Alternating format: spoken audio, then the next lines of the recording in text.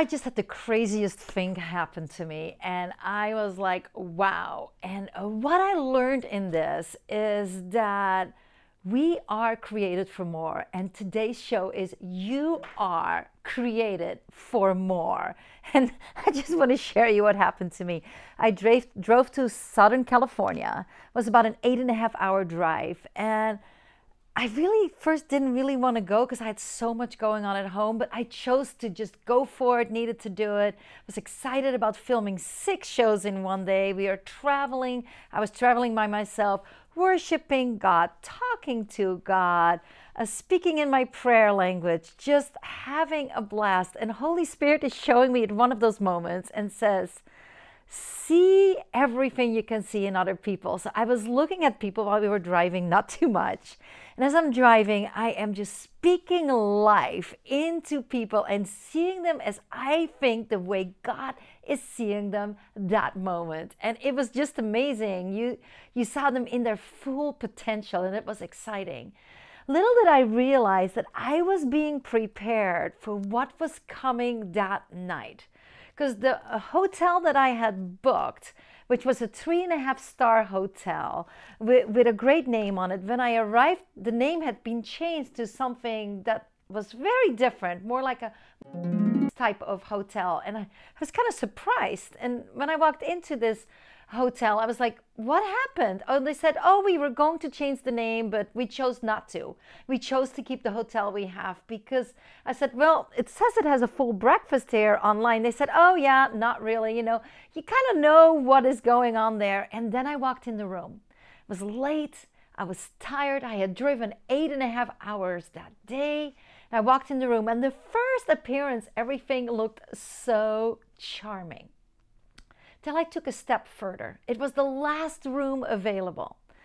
It's the smoke odor hit me. There was live wires laying on the ground exposed. The sink had old chips in it. And when I walked in that room, the shower curtain was completely yellow. And it was like, oh my goodness. And then I could not even do anything in that bathroom except for grab some water and step out because the smoke was so strong. There were cigarette burns on the comforter, and the worn out furniture had black edges all over its arms rests. And I can go on. The furniture had tape over it to hold it together. And then I looked at the door, and the door was missing the security strap. There was a lot of commotion going on in this back side of the area of the hotel, all the way in the back area. There were a lot of people on the street, loud music playing. And there was a man walking, looking at me with his red card, pulling it and just looking at me. And I looked at him, and I closed the curtains, which actually were falling off a section.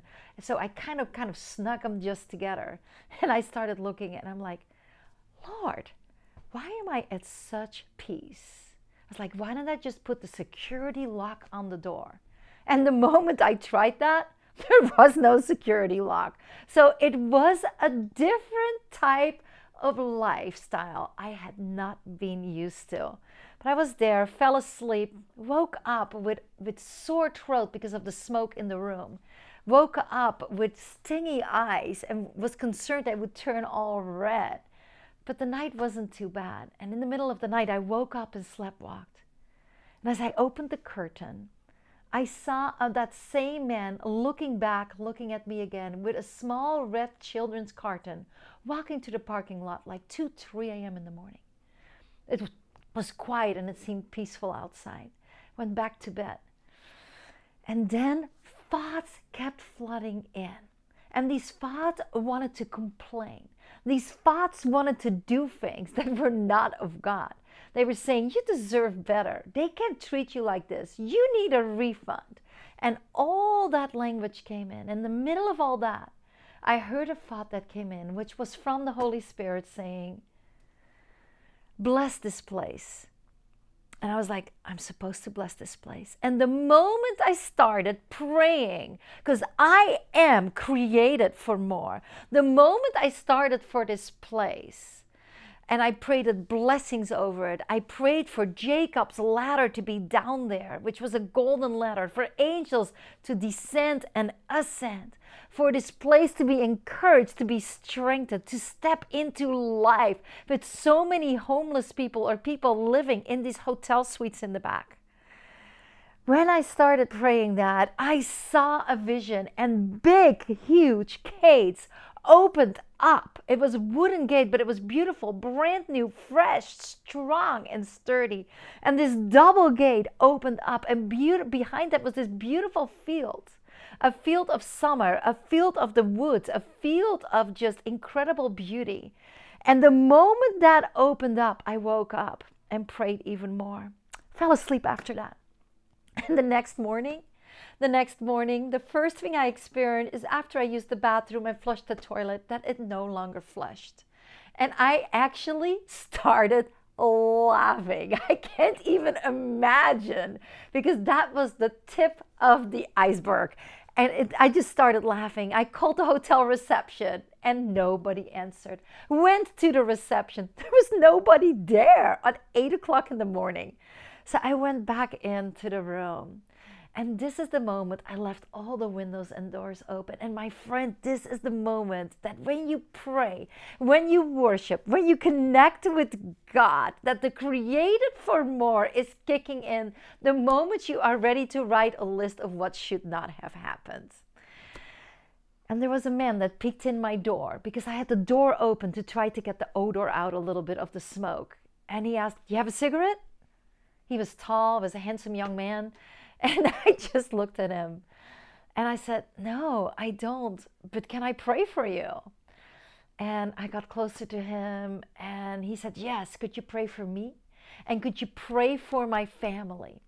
And so I did. I prayed for him and I prayed for his family. And after that, I looked at him and I said, "Do you know Jesus?" And he said, "I've heard about him." I said, "Do you know him?" And I said, "Well, I don't know." I said, "Well, do you like to accept him in your life? He died for you on the cross. He died for you that you are more. He died for you to be part of a bigger life." And he said, "Yes." And we prayed a prayer together and we talked together. And I gave him one of my favorite Bibles. And at that moment, I realized, because I chose to bless when Holy Spirit told me to bless and not curse, when that moment happened, that created the moment for me to be able to minister to this young man that ended up actually being homeless. God has created you too for more. Stay tuned. In the next episode, I'm going to show you how.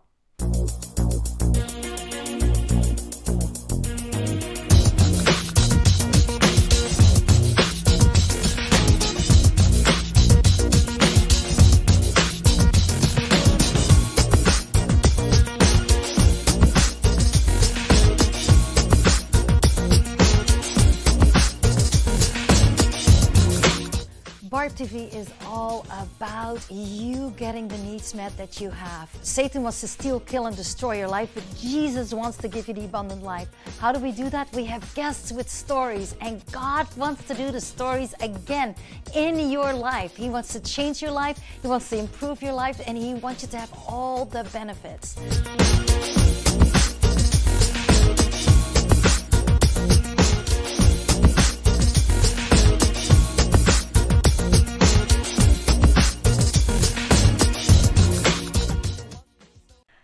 So you are created for more, and there are so often circumstances in life that you just don't see it coming.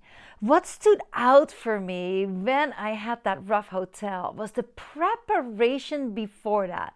8.5 hours of time of listening to some news, but praying over that news, of worshiping God, listening to sermons, listening to some comedy. I was in that entire time present with where the Lord wanted me to be, which prepped me for what was coming. If I would not have done it that way, I would have complained, criticized, be angry, frustrated, and demanding. Instead, the Lord completely prepped me. I have to say, no, I have to give Holy Spirit credit. If he would not have said, bless this place in the middle of the night, it might have looked different.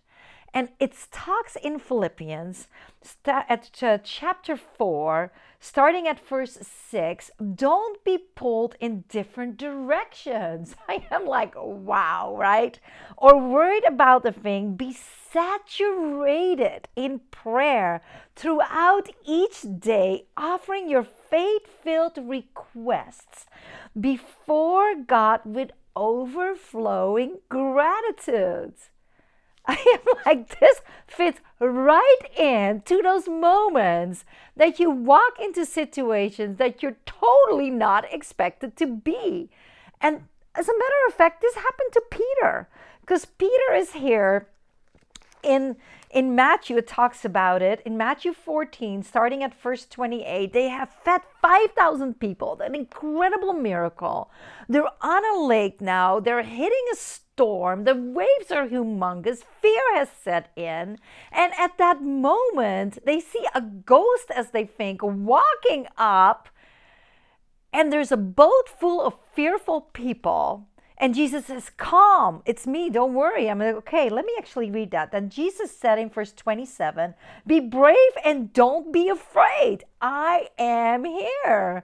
My great friend David told me, why were you not afraid in that hotel? And because he got to experience the same thing. And here, the disciples are afraid.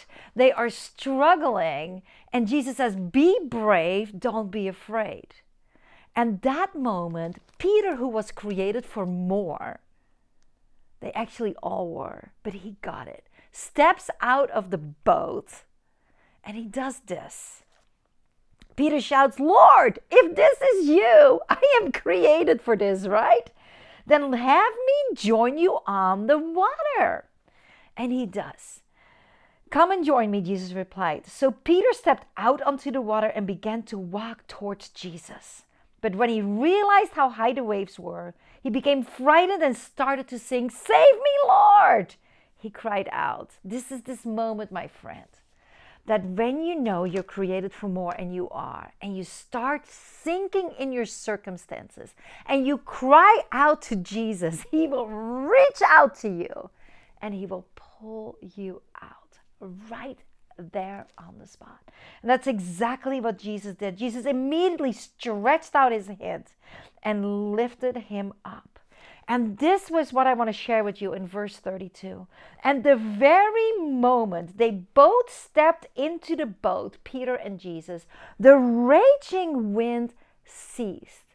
Jesus took care of the atmosphere. He took charge. While I was in that hotel with these circumstances that are so different, there was a different feel. The atmosphere after I blessed it, the peace that it was there because of the angels that were all there, took over, and it changed everything. It changed it completely. So how do you do that? How do you get there? Well, in Philippians, it says in the next section, tell him every detail of your life. Then God's wonderful peace that transcends human understanding will make the answers known to you through Jesus Christ. I prayed first. I was connected with him. Then I arrived in a situation that I was like, oh my. But when I started blessing where I was at, instead of complaining and cursing it, that was the moment that I was able to hear Holy Spirit talk to me. And when I heard what was being said, my friend, that was the moment I was step into the more that was in the situation that God wanted to create at that moment. So I want you to envision right now. I want you to imagine the situation that you see right now. And as you see the moment of the issue of the problem that you're looking at, I'm asking you to imagine with your faith imagination right now what that looks like if God was there, and He is, if angels were all around it, I want you to look at what was not happening that could go wrong, but instead to look at what God wants to do through you that moment. Like Paul and Silas when they were thrown in prison innocently and they worshiped God, and the jailer accepted Jesus. You know, everything changes that moment. And it says it so greatly here, because the next section, which is so important for you to do, is so keep your thoughts continually fixed on all that is authentic and real, honorable and admirable. I needed a nudge from Holy Spirit that night when I was like, oh my, what just happened here? But it didn't end there, because the next morning, the thought that came in was, I hear Holy Spirit say, I want you to bless the housekeepers. 20. I heard the word 20, and I'm like, are you kidding me? I just had an incredible, not good experience, expensive for what I got hotel for that night. And now I have to give $20 to that housekeeper? What are you talking about? And I dismissed the thought. I was like, no, I deserve better than that, right? But the thought came back.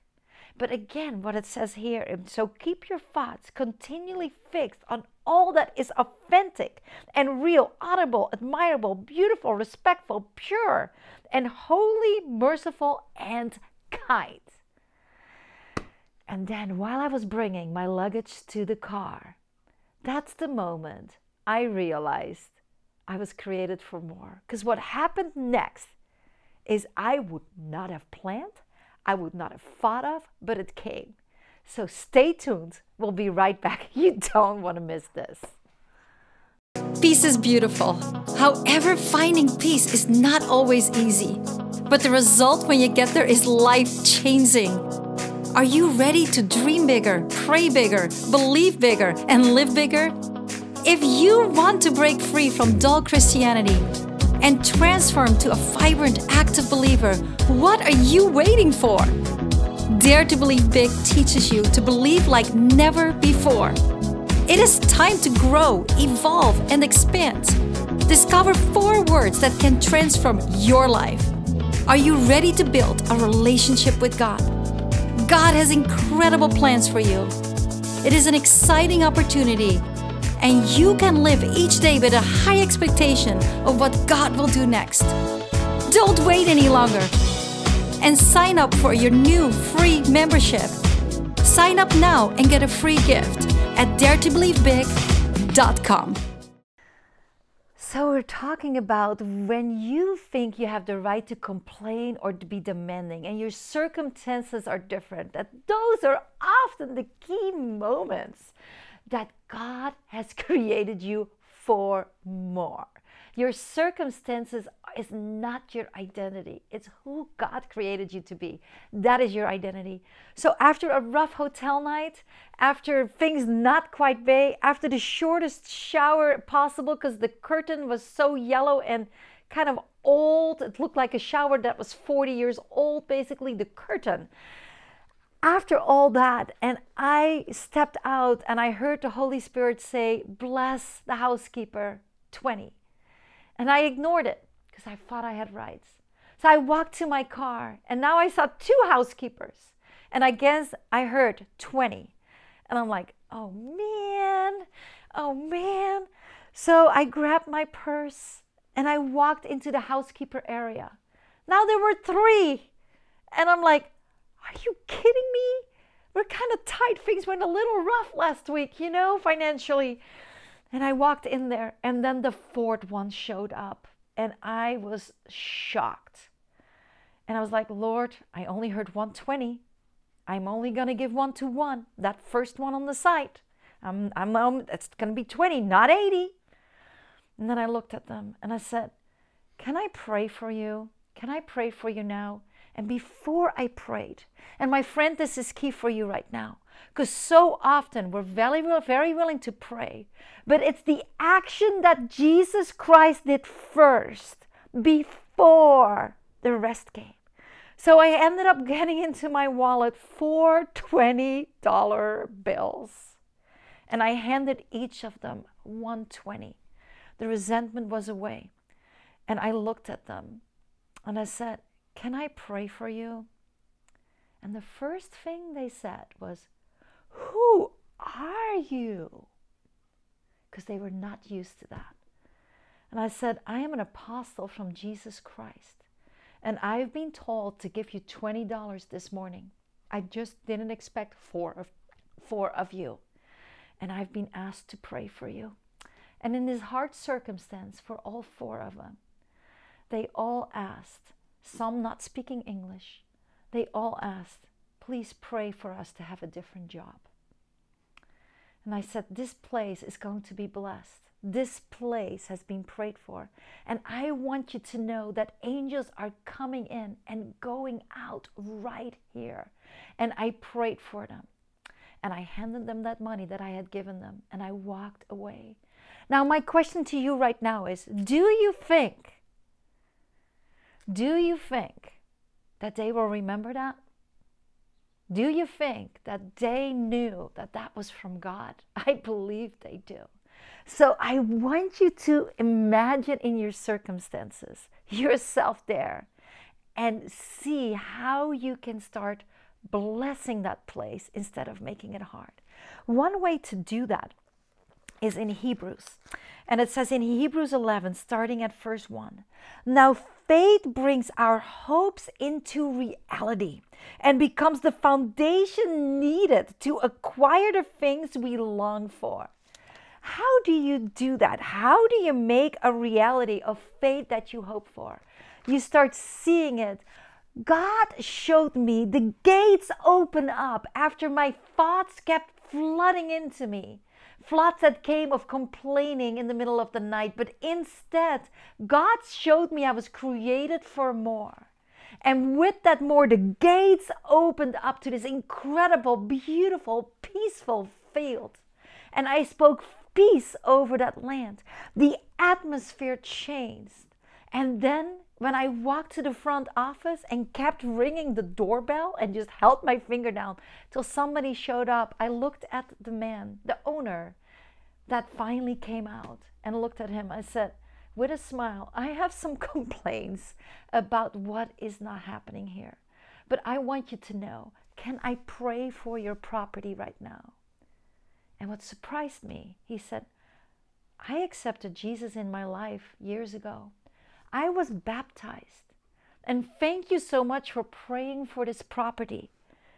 Thank you so much for speaking peace into this, because we need it." And I was amazed. I was amazed. I saw a whole new set of eyes. A man that was helping homeless people in that area. Was it right what was there? No.